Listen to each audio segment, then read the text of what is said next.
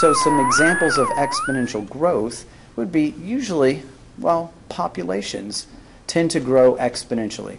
Now, that's kind of a simplistic case because usually populations are going to reach some sort of balance, or maybe a new predator comes into the scene or something like that, and like, you know, aliens come and start eating or like melting all the humans or something, so the population decreases or whatever, you know, some unforeseen events. But in general, we can say that it exhibits some exponential growth. So according to some website, population in Denton in 2008 was right there, 119,454.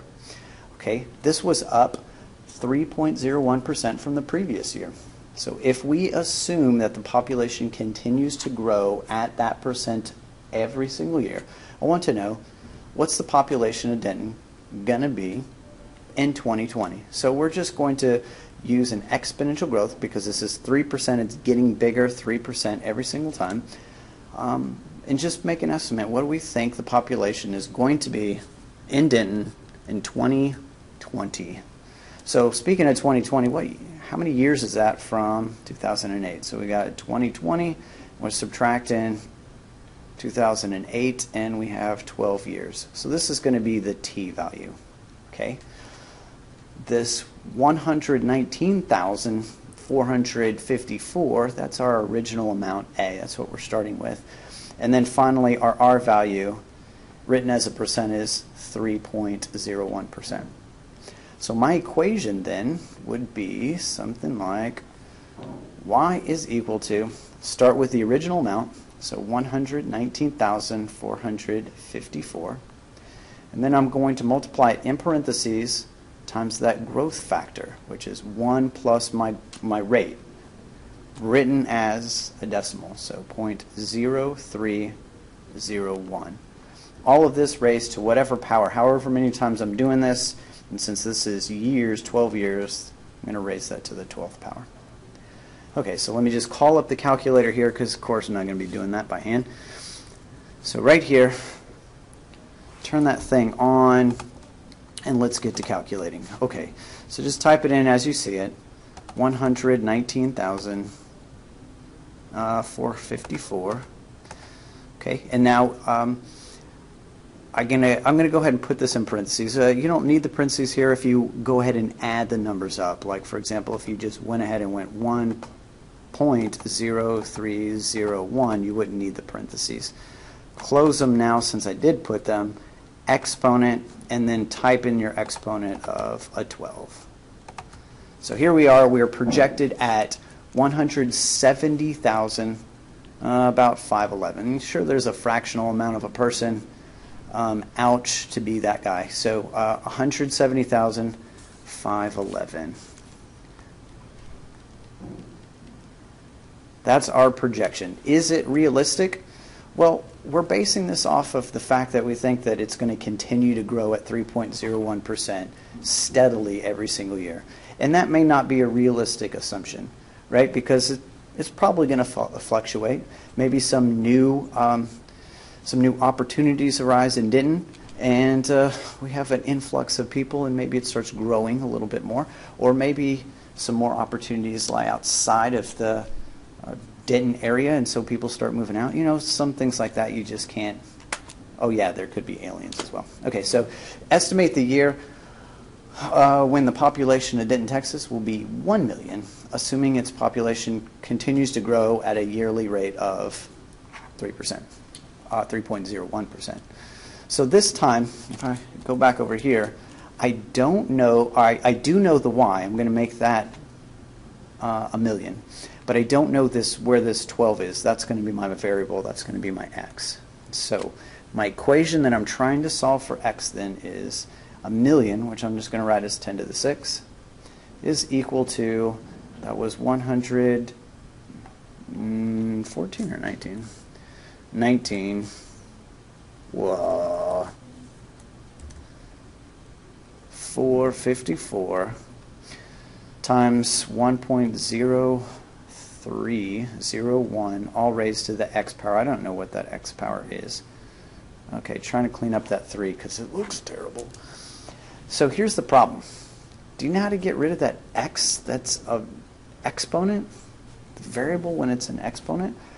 So whenever you solve an equation, you have to have inverses to undo what has been done.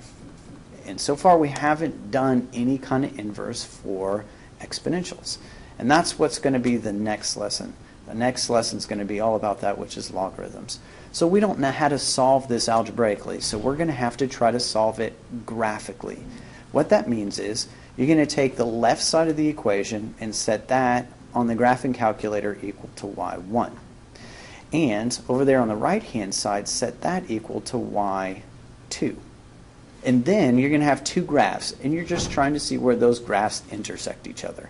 So let's give that a try. Let's pull up this calculator again. This time let's go to y equals. And under the first one, we're going to type in 10 to the 6th. Okay, so there's our first equation. That's the left-hand side of the equation that we're trying to find. And then over there on the right-hand side, 119, 454. And I still have the times 1.0301. Notice I didn't put parentheses this time. Oh, but I didn't put 1 either. That's going to be a problem. Second, insert 1. But I put it in the wrong place. Times 1. There we go. Raised to the x power. Hit enter. Okay, so now it's at this point you got to choose a window, and that's, I don't know, that's going to be kind of weird. So this x value, we don't know how many years this is going to be, but of course it's going to be bigger than 0. But let's say maybe it goes up to 20 years. Don't know. Let's just say 20 years. Okay. X scale, I usually divide that by 2, so let's go with 10. Divide it by 10. Let's go with 2. All right, now the y minimum, of course our population is going to be bigger than 0, and then it's got to be something that's bigger than 10 to the 6, which is 1,000,000. So why don't we do 2 times 10 to the 6th? That should do it. And then make this 2 times 10 to the 5th. Now let's hit the graph. And let's see if we can see our business, see where it intersects. Is it going to intersect? Is it going to be on the screen? Is it? Is it? Oh. What does that mean? That means we need to go back to the window and make this x max value bigger. How about we go up to 50 years and make this a 5? Whoops. No. 50 and a 5. Let's try again. All right, is it going to hit it? Is it? One more time. Let's make it 100. 100 years. Okay. All right, go by 10s. I think I'm going to get it this time. Bam, it hits it. Okay, so it has to be able to see it in order for it to find the intersection point, and that's under second, calculate. For second trace, the calculate menu. I'm going to choose 5. It's going to ask you a whole bunch of questions. Just ignore the questions, just keep hitting enter like 3 times, and then it'll finally tell you your value.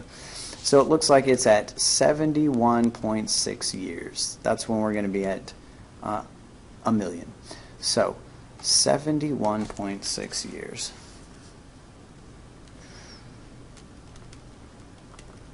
And this is from 2008. So 2008 plus this, plus our 71, we're talking about 2079.6, maybe 2080.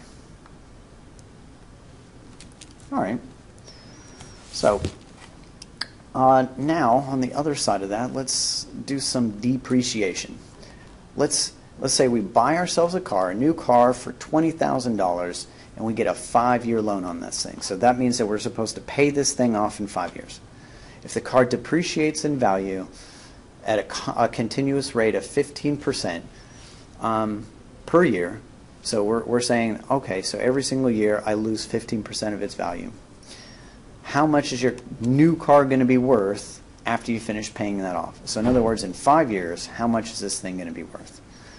So I do the same exact formula here. And it's going to be y is equal to 20,000. But this time it's 1 minus the rate instead of 1 plus the rate because it's going to go down. This is 15%, which is 0.15. 1 minus that is going to be 0.85, raised to the fifth power. So, calculator. Here we go. Let's just quit out of this. And no. And then type that thing in, and let's see how much our lovely new car is going to be worth. There we go. Times 0.85 raised to the fifth power. Now our car is only worth $8,874 and some change. So 8874.11.